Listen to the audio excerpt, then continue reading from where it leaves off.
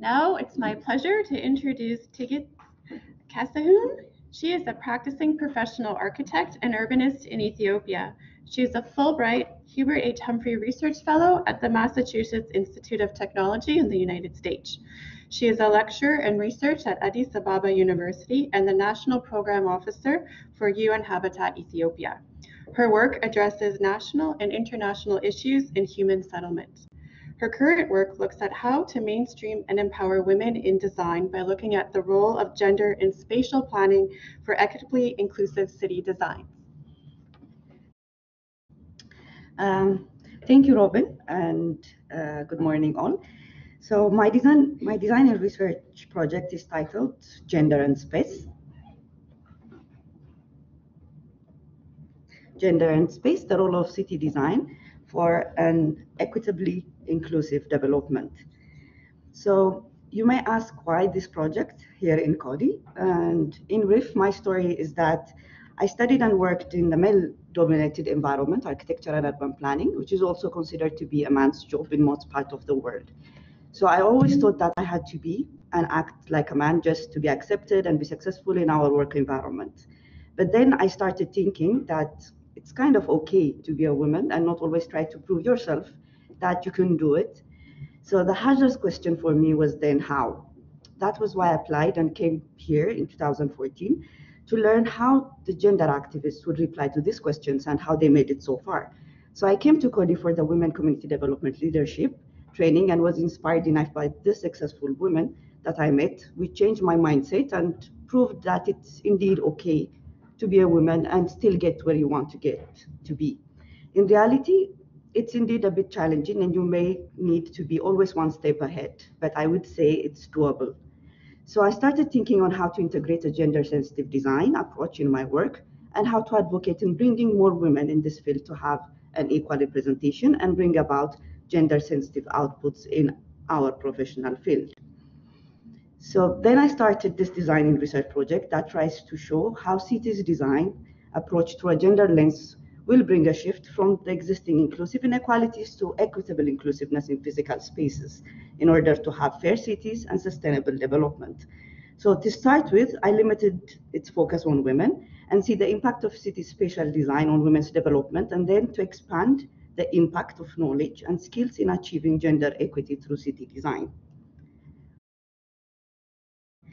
So gender equity exists in various forms and as in conflicts, politics, law, culture, religion, education, transportation, but spatial planning and design of physical spaces can be a tool that mediates and can serve as cross-cutting factor that can address these different issues. So what do I mean by physical spaces in addressing this issue? I divided it only into categories that I think it best describes it. So the first one being spaces that we practice inequalities, which will result into spaces for inequalities. It can also be the vice versa, as one is dependent on the other one. So the first one can be interpreted as spaces, as institutions that women get their educational and professional experience.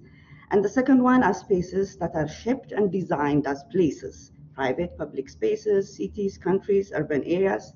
So is the design of such physical spaces really important in bringing an equitably inclusive development for women, is the question. And the answer is yes. These spaces mediate the educational, professional, social, and economic attainment of women. And if they're not designed through a gender lens, they will result into inclusive development, as we may find everywhere, but in a very unequal way. So how are this design of these physical spaces became major challenges and problems, especially for women not equally benefit from the current socioeconomic development that is taking place. So let me give you some examples for both cases based on my experience in my country. So in the first case, I can give three examples. In the university that I teach, which is a School of Architecture and Urban Planning, there are less female enrollment, and the majority of dropouts are female students. As a result, there are less women in this field, less gender-sensitive curriculum and structure of organization. Women are less associated or experience spaces in the built environment.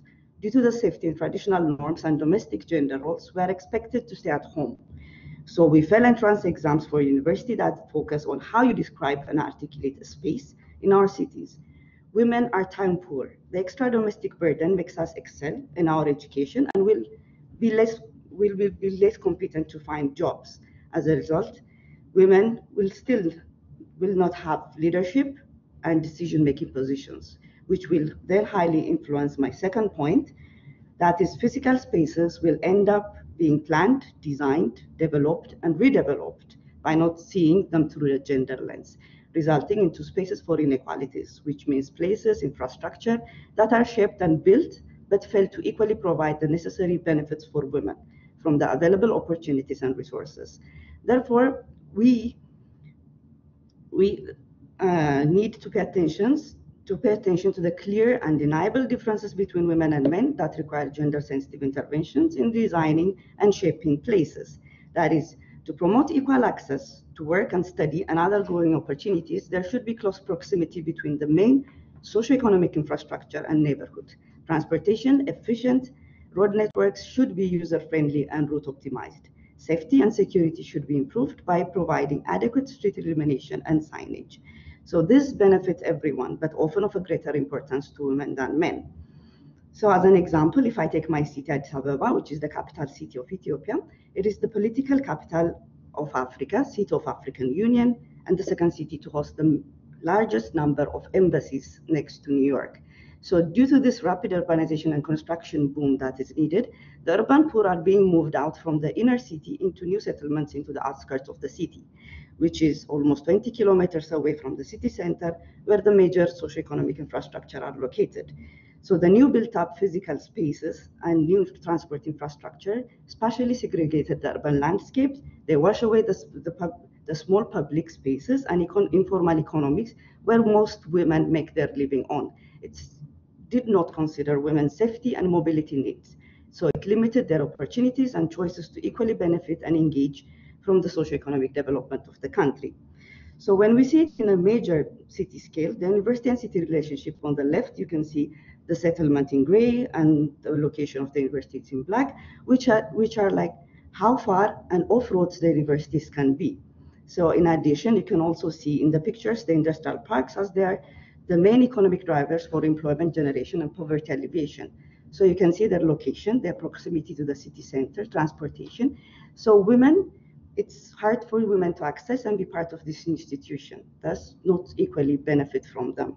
So what is gender-sensitive design and planning of physical spaces?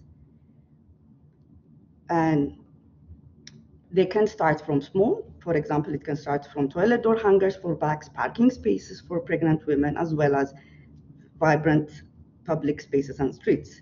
And it can go to the city scale to design polycentric cities with mixed-use development and monocentric ones.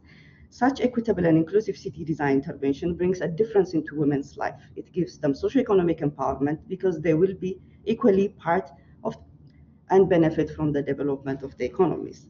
Therefore,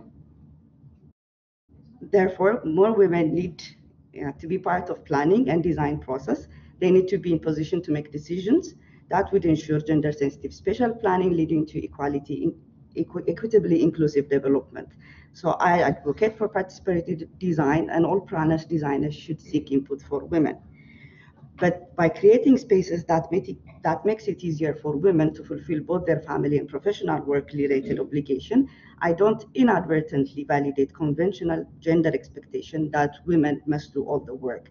Therefore, my vision is to frame a project proposal to initiate university courses and graduate women association that will mainstream, engage, learn, teach and practice and empower more women students and professional women into the field of architecture and planning to have a gender-sensitive, equitable places. So figuring out the best way to achieve gender equity in space is a work in progress. Gender-sensitive city design and spatial planning are essential as communities grow. The need of redefining equality and promoting an understanding in this concept does not require elimination of diversity or build segregation of women from men. Planning with women in mind will ensure that the needs of multiple groups are met. So indeed, safe, equitable, inclusive, and fair cities should be for everyone. But gender-sensitive planning will provide better places to live for everyone. Thank you. Okay, thank you, Tigist.